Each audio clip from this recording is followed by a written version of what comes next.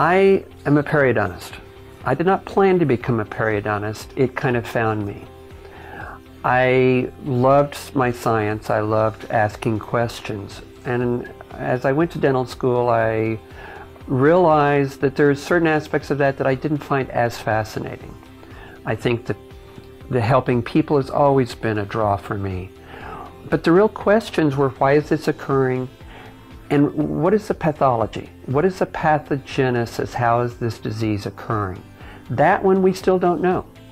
We know the perimeters, we know the edges, but we don't really fully understand the very, very basis. And that for me was a hook. I loved doing my periodontics, and when I could finally put that together with clinical practice, it seemed to be like a nice mesh.